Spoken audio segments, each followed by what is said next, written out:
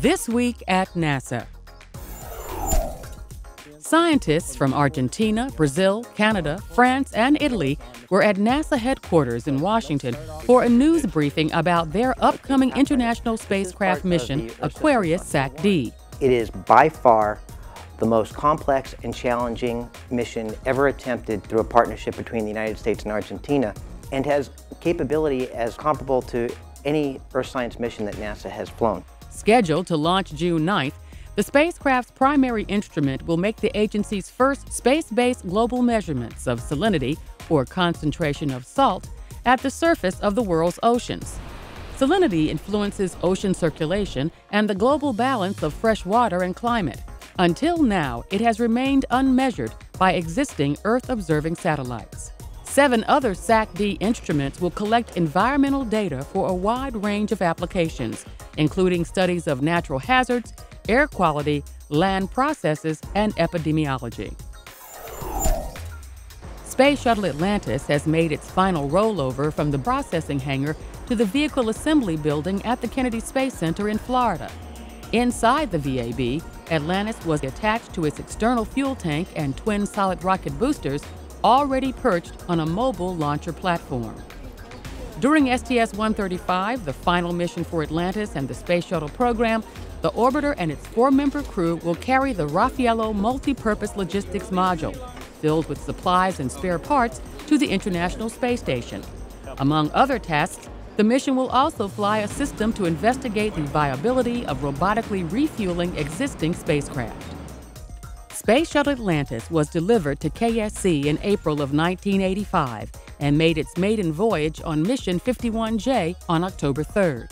Subsequent flights included STS-34 and the launch of the Galileo probe to Jupiter in 1989, and in 1991, STS-37 with the Gamma Ray Observatory, GRO, as its primary payload. NASA Administrator Charles Bolden toured the Astrotech Payload Processing Facility near the Kennedy Space Center for a close-up look at the Juno spacecraft. Accompanied by his wife Jackie, Bolden toured Juno's Test Control Center and talked with members of the Juno test team. The solar-powered spacecraft will head for Jupiter on August 5th, where it will orbit the gas giant's poles 33 times to learn more about the planet's origins, structure, atmosphere, and magnetosphere. The Ames Research Center recently completed a series of tests that may help take some of the loudness out of sonic booms and allow supersonic aircraft to fly over land. Inside Ames' 9-foot by 7-foot supersonic wind tunnel, fans or compressors moved air over a sleek new aircraft design at speeds replicating flying conditions. A sonic boom occurs when an aircraft flies faster than the speed of sound, typically around 660 miles per hour at the cruise altitude of most airplanes. Tests like these help researchers understand the forces acting on a real aircraft and its impact, like the creation of a sonic boom, on the surrounding atmosphere. We're measuring the sonic booms from these models in the tunnel. And we do that with sophisticated pressure measurement apparatus, and then we take those measurements and run them through the computer codes, and then we can predict how loud the sonic boom is going to be on the ground. Data gleaned from this research will literally help shape a new generation of quieter, environmentally friendly supersonic aircraft that may fly twice as fast as commercial aircraft today. Investigating how best to prepare for possible future space missions, NASA astronauts become aquanauts each autumn to dive into a series of undersea experiments. Preparations are underway at the National Oceanic and Atmospheric Administration's Aquarius Underwater Laboratory off Key Largo, Florida. That's where this year's participants in NEMO, NASA's Extreme Environment Mission Operations, will live for 9 days under the Atlantic to explore the challenges of a trip to an asteroid. The ocean bed's buoyancy and topography will serve as a good stand-in.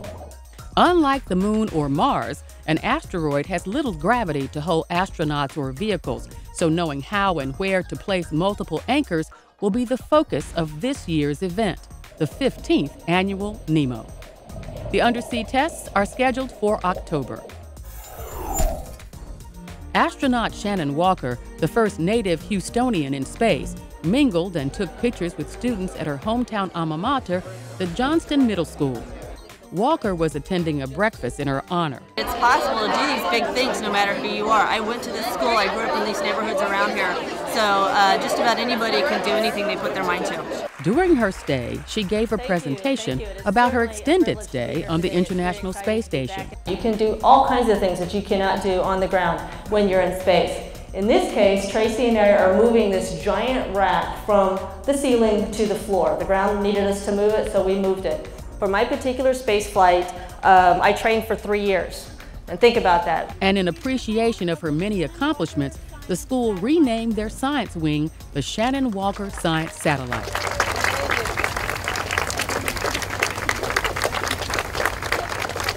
Walker served on Expeditions 24 and 25 to the International Space Station last year. She and her crewmates launched on June 10th aboard a Russian Soyuz spacecraft TMA-19. While aboard the station, Walker and crewmate Doug Wheelock participated in a downlink with Johnston students. And now, centerpieces. For a group of engineers from NASA Langley, experiencing Endeavour's final flight at Cape Canaveral was more than just a launch. It was a moment they wouldn't forget. During the STS-134 mission, astronauts will test out a new state-of-the-art docking and navigation system developed in part by NASA Langley. The new technology, called STORRM, or Sensor Test for Orion Relative Navigation Risk Mitigation, will make it easier and safer for astronauts to dock to the International Space Station.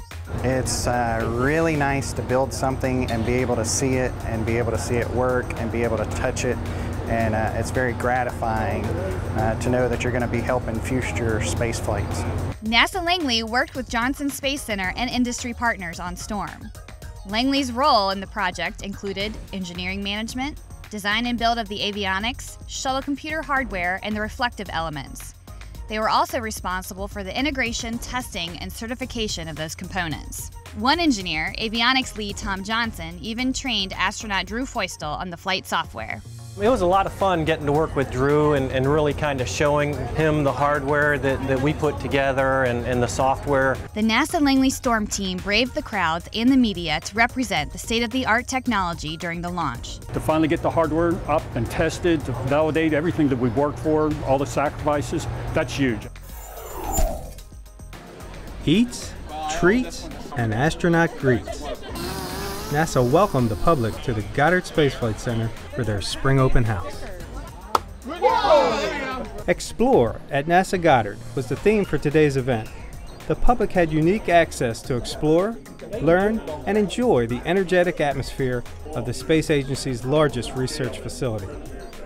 Scientists talked about our planet and brought the wonders of the universe down to Earth for all to see, while engineers discussed new missions and their future discoveries. At the Mad Science tent, visitors were amazed by incredible chemistry. Others performed their own moonwalk. Even Darth Vader stopped by, looking for some new recruits. Each location was a technological treasure trove, as guests toured many of the seldom-seen facilities. Thousands of visitors toured the solar system and beyond, all without leaving Greenbelt. But at NASA Goddard, that's just a normal day. Time for a great new American enterprise. Time for this nation to take a clearly leading role in space achievement. 50 years ago, on May 25, 1961, President John F. Kennedy, in a speech before a special joint session of Congress, challenged the nation to set its sights on sending an American to the moon. So directed, NASA ramped up its human spaceflight effort, starting with Project Mercury and continuing on through Gemini and Apollo. It's one small step for man, one giant leap for mankind. In July 1969, Kennedy's goal was realized when Apollo 11's Neil Armstrong, Buzz Aldrin, and Michael Collins made their safe return home. And that's This Week at NASA. For more on these and other stories, log on to www.nasa.gov.